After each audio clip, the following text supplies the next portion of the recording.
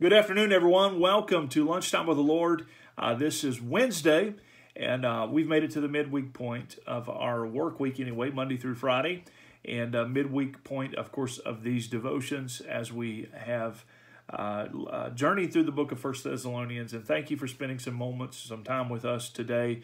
Today is Wednesday. That means tonight at our church, and maybe even your church, if you go to a different church, is having midweek prayer meeting, Bible study. And our teens will be meeting as well tonight, as well as our elementary age kids. And so we invite you to be with us, 7 o'clock tonight. If you cannot be with us, you can tune into this Facebook page or our YouTube channel and watch the adult Bible study this evening. So we invite you to be with us tonight. And as we continue through the book of 1 Thessalonians, let me just review a little bit what we've been talking about. As it is the case in many of the epistles that Paul was the human writer of, Paul would often give us doctrine, truths, spiritual truth, and then tell us what we're to do because of that. He would go from doctrine to duty.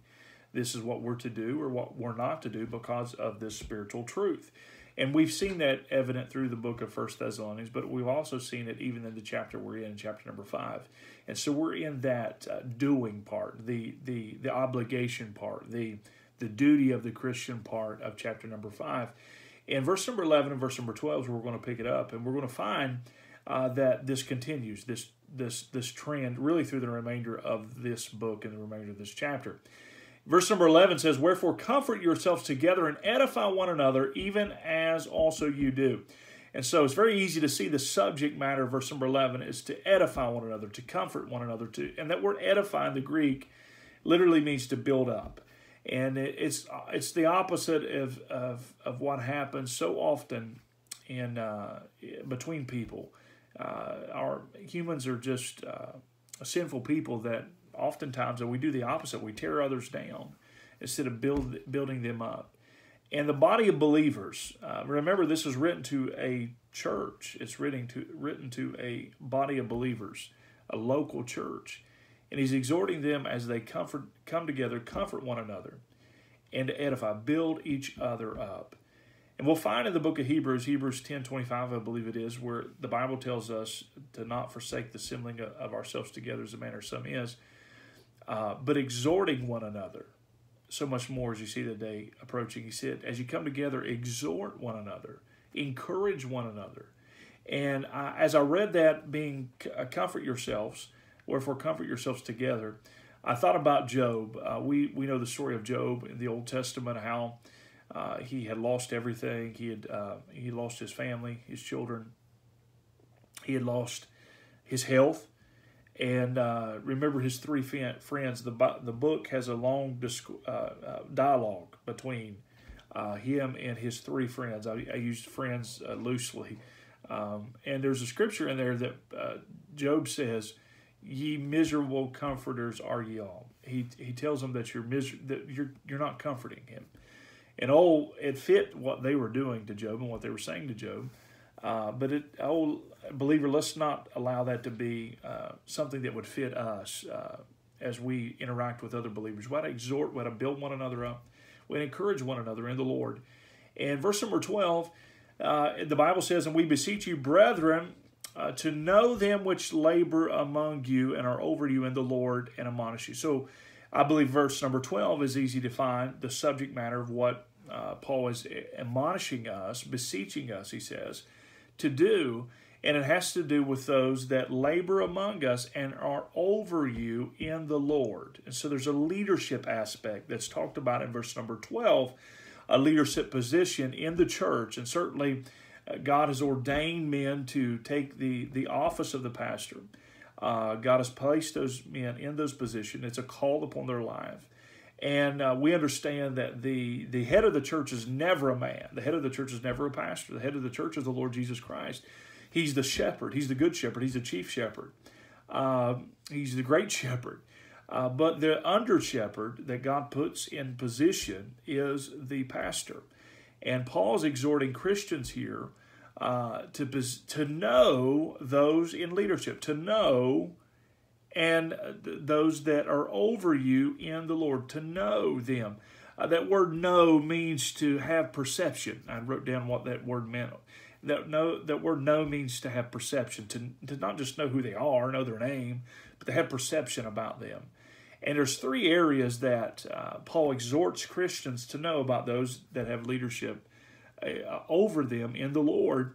And the first one has to do with their work. He said, they labor among you. They labor among you. The word labor there is a strong word. It means to labor to the point of exhaustion. And certainly ministry can be like that. And he's saying those that labor among you, know them in the area of their work, in the area of their laboring in the ministry for the Lord Jesus Christ, for his glory. And the second area is, as I mentioned already, about their authority, really. Notice the phrase, and are over you in the Lord. Now, listen to me. As a pastor, I understand that sometimes it may be a little bit awkward to talk about, but God has ordained the office of the pastor.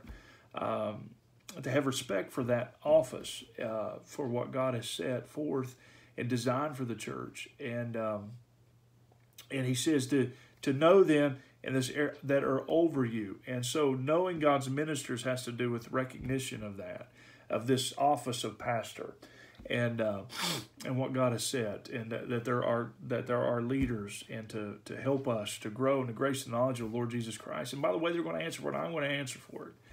How I have led the church that God has allowed me to be the pastor of. We're going to give an account. And as the Bible says that they must give an account. I believe it's in the book of Hebrews. Let me find it real quick, so I don't misquote that. I believe it's Hebrews chapter number 13. Yes, here it is. Verse 17, obey them that have the rule over you and submit yourselves, for they watch for your souls as they must give an account. We have to give an account. That they may do it with joy and not with grief, for it is unprofitable for you. Obey them, which talks about this authority, talks about this leadership, and talks about they have to give an account. They have to stand before the Lord and give an account for how they fulfilled the role of pastor that God had called them to. And so know their work, know their leadership, but also know this area of their warning. Notice the verse ends with this, and admonish you. Admonish you. That word admonish literally means to give warning. It means that, in fact, in 1 Thessalonians chapter 4, verse 14, that same word is translated warn. And so there's times that the pastor has to warn the body of believers that God has called them to shepherd. And they admonish them. They encourage them to not, as we talked about yesterday, to not be, or maybe it's the day before yesterday, to not be asleep spiritually, to not be apathetic spiritually, but be alert, be watchful, be warned about things. And so two things in verse number 11 and verse number 12, he exhorts us. In verse 11, of course, he wants us to encourage one another. Verse 12, he talks about those that have leadership over us, that we know them, that we have some perception about it. And there's a lot of folks in this world that are in ministry, and I use that as loosely, that word ministry loosely. They're in it for the wrong reasons. They're charlatans. They're hirelings. They're in it for their own glory. And so it's very important for the body of believers to know them, have perception, and know their work, know their leadership. They've been placed over you, and then know their warnings that God allows them to give on His account through His Word. Hey, I hope there's been encouragement to you today. Let's build each other up. There's a lot of things that tears us down in this world, but let's be an encouragement to one another. We're exhorted to do that. For believers, we're part of the same family. Let's exhort one another. Let's encourage one another. And I hope you have a wonderful rest of your day today. I hope to see you tonight, 7 o'clock. Lord willing, we'll see you for our Bible study. God bless you. If I don't see you tonight, we'll see you tomorrow with Thursday's edition with Lunchtime of the Lord willing. And if you could, share this post. Let's reach as many folks as we can with the Word of God. God bless you.